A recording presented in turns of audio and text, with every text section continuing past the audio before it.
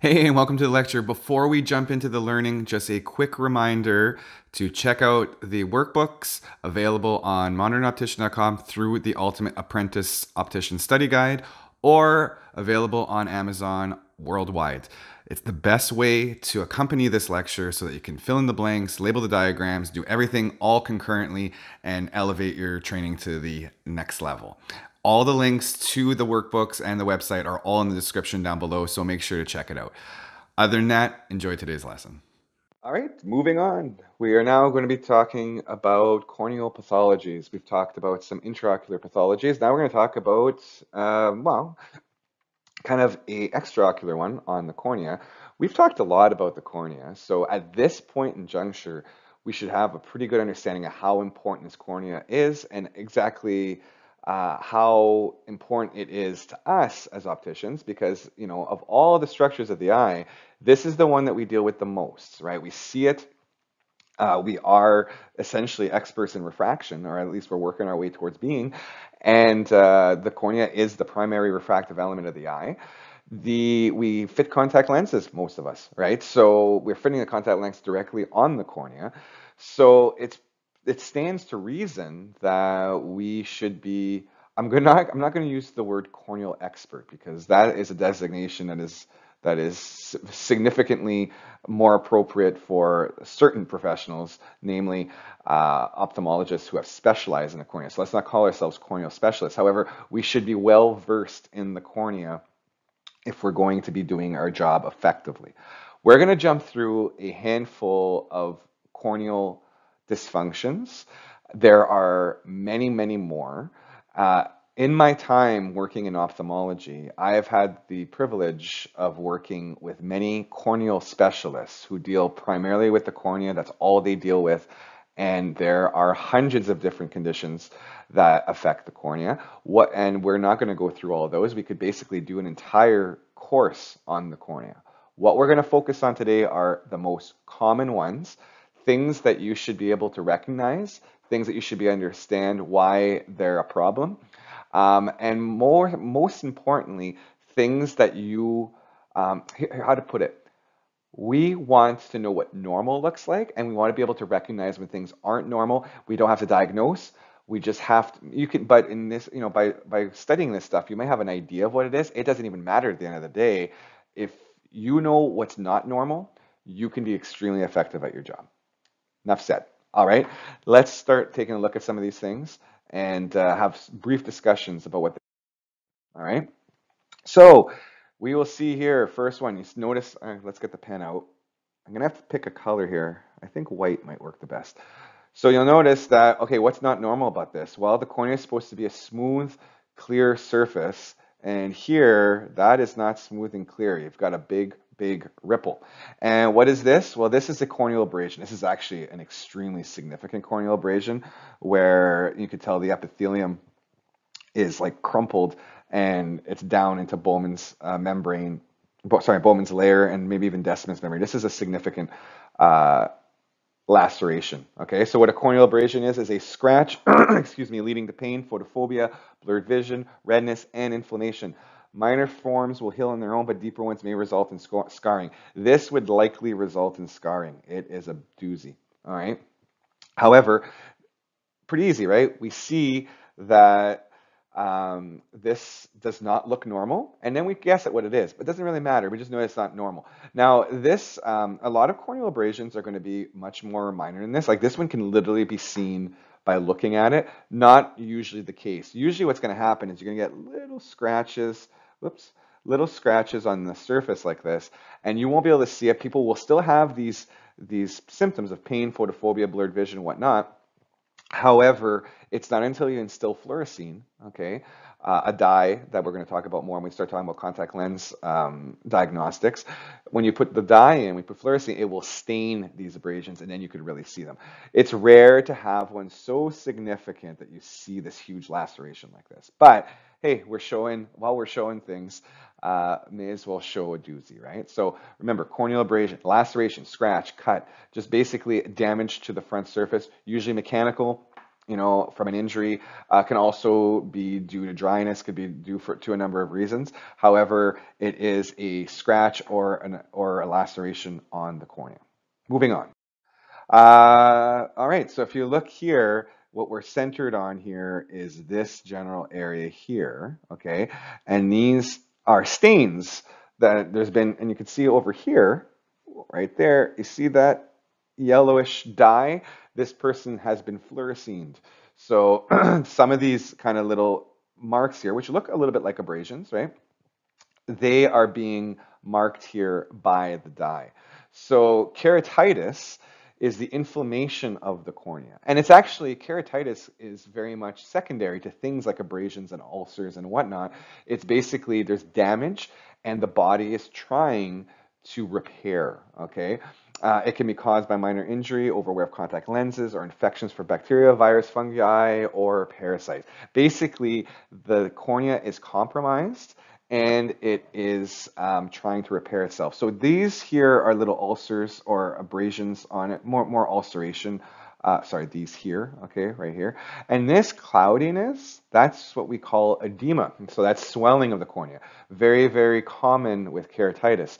So simple way of looking at this, the cornea is compromised, could be due to abrasion, could be due to the other things we mentioned.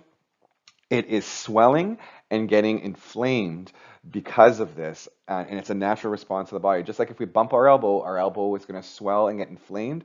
Well, it just so happens that this is a transparent media where we can actually see things happen a little bit more. Keratitis is extremely common, and you'll also notice a lot of injection here, okay? The blood vessels in the conjunctiva are very inflamed because they're all linked. Look at here, very inflamed, right? And everything's kind of bleeding into each other. Not bleeding, but like, blending.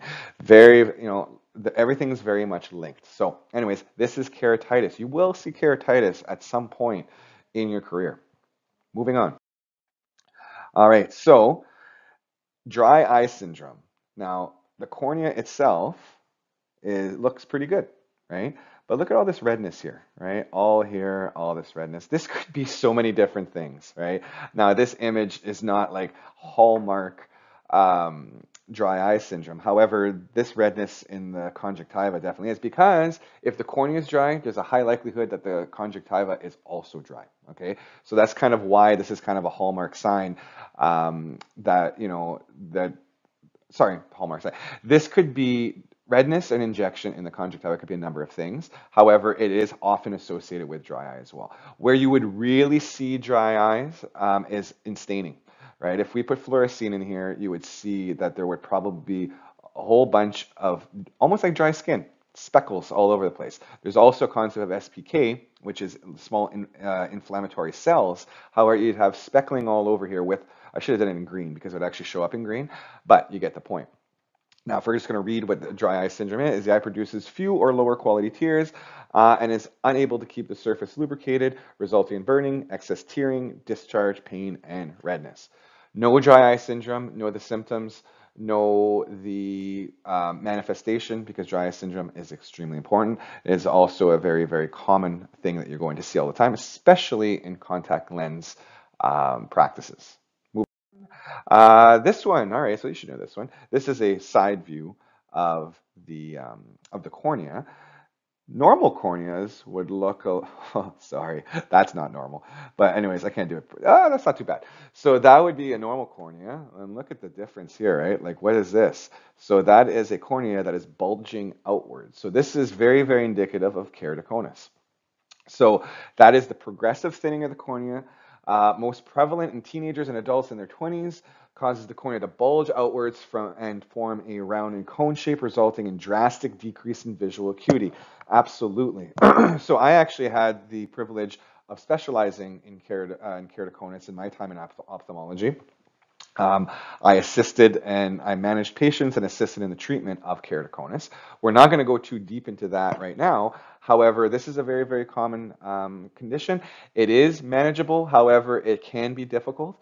And it has a significant effect on vision, because we know that the curvature of the cornea is responsible for its power.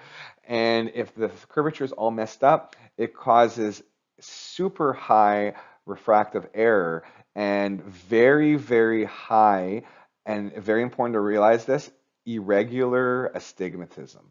And if we remember when we talked about astigmatism, regular astigmatism, even if it's high, can be corrected with lenses.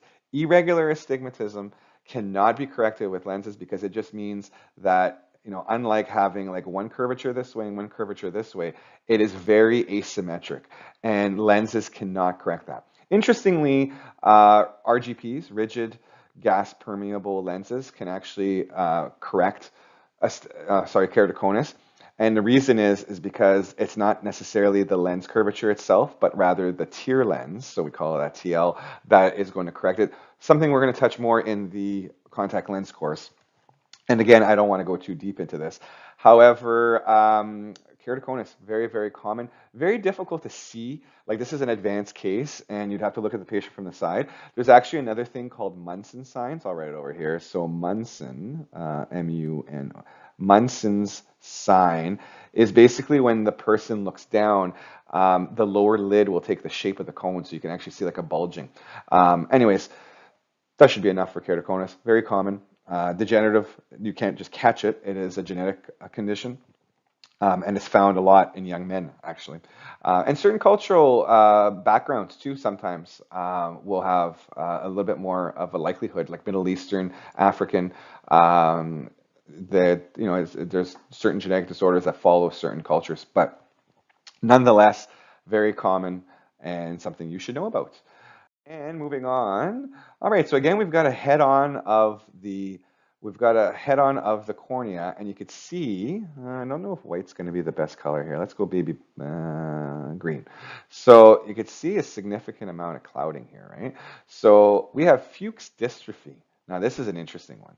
This is less common. This is the genetic disorder, which is slowly progressive disease that usually affects both eyes, caused by the gradual deterioration of cells in the corneal endothelium. The gradual death of endothelial cells causes the cornea to swell and vision to become blurred.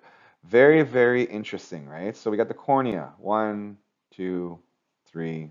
Oh boy, that's horrible, right? But anyways, when we look at the cornea from the top, so the top is the epithelium, right? And then the bottom is the endothelium. And then you've got, Bowman's layer, Decimus membrane, the stroma, everything in there. But what we're worried about here is the endothelium. The cells in the endothelium start to die off. And if you remember from our discussion of the cornea, what does the endothelium do? It pumps water, H2O, out. All right, that is its primary purpose, to pump water out. If these cells die, water's not getting pumped out and things swell. You'll see the haze, right, all over the place. Haze like this is indicative of too much water. Now, Fuchs dystrophy can be very, very problematic because of the swelling. People can never see well. There's a number of treatments that are done with this, from stents to all the way to a full corneal transplant. So this is no joke. It's no messing around. Now, is this picture like automatically going to say, oh, this is Fuchs dystrophy? No, we know that this is basically edema. All right, I'm going to write this down. So edema, which is a fancy word for swelling. That's all you need to realize when you look at this. This is swelling, so it could be from injury, it could be from infection, it could be from a number of things, even from surgery. However, in this particular case, it's from Fuchs dystrophy, but what I want you to remember the most is that this is what edema looks like. All right? All right, good enough. Moving on. Oh, look at this, right? That is a mess. So again, head-on vision of the cornea. And what is this? All of these weird, almost looks like flaking skin, right? And in a way, it kind of is. So this is called MAPDOP dystrophy.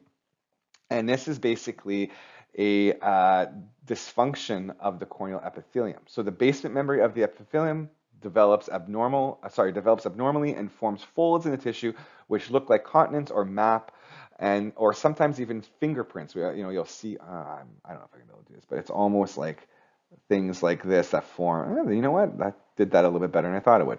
Kind of like the same color as the ones we see here, the whitish stuff, but it almost forms. Sometimes it's called fingerprint dystrophy. These symptoms, of course, include blurred vision, pain, photophobia, and tearing. Because the epithelium, two reasons. First of all, vision is because the epithelium is no longer clear. You need a clear cornea to see well. The blurred vision, the pain and photophobia is because most of the nerves are found in the epithelium of the cornea, and if all of these things break up, it's like open sores, it's like little wounds, right? And it can be very, very uncomfortable. This again is well, it's a number, it can be a genetic disorder. Sometimes people who've had recurrent corneal erosions, symptoms of dry eyes and things like that, it can mess up the tissue of the epithelium of the cornea and can actually cause this. I've even seen people post-surgically develop things like this. So it's something that it's not super common and it's not super rare either. Any type of dystrophy. So important to realize that this concept of dystrophy or map dot or fingerprint, this is what corneal dystrophy looks like. There's ABMD as well. Okay, so ABMD, anterior basement membrane dystrophy. All these dystrophies, they all look somewhat like this. Basically, this map dot is a specific pattern, and so is fingerprint, but dystrophies of the cornea look like this. And again, all we care about is that this don't look normal. So you see something like this, it's definitely not normal, and that's the core root of the person's problems. Oh, this one's extremely easy to distinguish, and this one's extremely advanced. All right, so this is a pterygium. Funny writing. Just remember how to write pterygium, right? Silent P. There it is, the silent P. I'm going to change to something a little bit better color here, but pinkish, triangular tissue growth on the cornea, usually associated with chronic exposure to UV light. People suffering from poverty, living in impoverished countries that are very close to the equator or very, very southern in Africa and different parts of the world are more prone to problems like this. And this is basically a weird dysfunction of the cells of the conjunctiva that start to blend from the limbus and grow onto the cornea. Now, you will see this in North America and Europe. However, it is rare that it gets all the way to here, infringing on the pupil. Most people, it'll stop somewhere around here, and it's benign. It's not a huge deal. If it becomes a concern where the patient is, and it's usually more of an aesthetic concern, if it becomes a concern where the patient is complaining that it's ugly and they don't like it, it can be surgically repaired, but not without risk and not without significant recovery. And most ophthalmologists don't want to touch it because they'll say, risk outweighs benefit. All right. However, in this case, it's infringing on the pupil. This is vision altering. This is bad news. This can cause blindness because if this thing were to continue all the way here and completely go over the pupil, which I mean, it pretty much has. This is bad news, right? So I don't think you're ever going to see a pterygium this advanced. However, hey man, if you might, but just so you know, pterygiums are not great. It's very important for people to wear sunglasses and protect the tissue of the eye because you don't want it to progress to this point. And it's definitely something that, if a doctor notices it, they'll advise the patient the same way. Now, this didn't cover all of the corneal conditions. Those are the ones I wanted you to really know, though, because it covers like broad spectrum kind of stuff, right? Like that we talked about the abrasions and the different things like that, because secondary to the abrasion, there was edema. I want you to know what edema looks like. I wanted you to see what a corneal dystrophy. We didn't even talk about viruses and bacterial infections. We even talk about ulcers because these are all things that kind of look alike. An ulcer looks a lot like an abrasion, right? A bacterial, fungal, viral, they all look very much to keratitis, right? So these are all things I wanted you to understand that this doesn't look normal. We could have gone all day on this, and I don't want to do that, right? So just understand that you need to know what a normal cornea looks like, and then recognize when it doesn't look that way. So remember, clear cornea vital for vision. If your cornea is not clear for whatever reason, if there's things, if there's defects on it, or if it's totally swollen, it's no good, and it's not going to be beneficial for the patient, and it needs to be addressed. Secondary edema can cause blurred vision. So remember, a lot of these conditions will cause edema, and vision will be blurred. Even if the let's say abrasion or ulcer or whatever it may be is far off from the visual axis, any kind of resulting edema will result in lousy vision. So the cornea needs to be detergescent. Remember that. Deter, deter. I don't know if I spelled that. Detergent, right? Detergescent. That might not even be right. Anyways, it's the concept. Relatively dehydrated, no, very low water contact. The moment water comes into the tissue, it's bad news. All right. Some pathologies will eliminate contact lens candidacy. Yeah, of course. This should be a no-brainer, right? If the cornea is inflamed, if the cornea, if you have edema, if you have an open wound, should you be putting a contact lens on that? Heck no.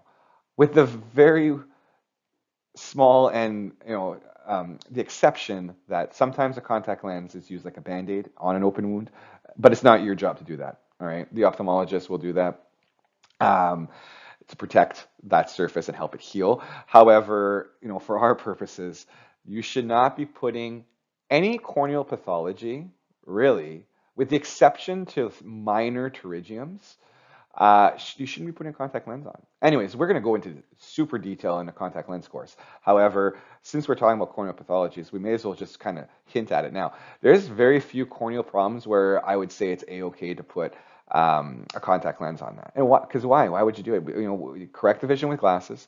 Oh, and I guess the other one is keratoconus. We do use contact lenses in keratoconus. But anyways, any kind of like acute or inflammatory problems, heck no, we're not putting any contact lenses on that. Suspect corneal pathology should always be suspected or suspect, sorry, just in pronunciation, suspect corneal pathology should always be referred. So here is the take-home message that kind of relates to this. We're going to arrow down. All right. No normal. Okay, so if you know what normal looks like, then if it's not normal equals refer. And you know what? Maybe sometimes you refer things that didn't need to be referred. And maybe if you do it too often, you'll get told, like, listen, you don't need to be sending all of this stuff. But you know what? Better be safe than sorry. And especially with the cornea, if the cornea is inflamed, if everything's ugly and everything's, I don't see any problem with referring all, even a pterygium, right? If the patient hasn't seen the doctor in a while and they have a pterygium, send them. It's not normal, so send them over. There's nothing wrong. You shouldn't be ashamed, even if you're wrong. You'll be wrong in your I don't want to call it diagnosis, in your hypothesis. You might be wrong. However, you're not wrong in the sense that it's not normal, right? So, anyways, that we've gone a little long on the cornea, but it's not a big deal because cornea is super important. So if we're going to go along on anything, it should be this. But that should do it. If you're interested in more, do your research. We just talked about it. There's hundreds and hundreds of corneal issues that could be out there, and the more you know, the better you'll be. And don't worry, we're going to touch a heck of a lot more on this when we start talking about contact lens pathology and contact lens stuff, because, well, it's super, super important. All right, I think that should do it for this one. Let's focus on the next one.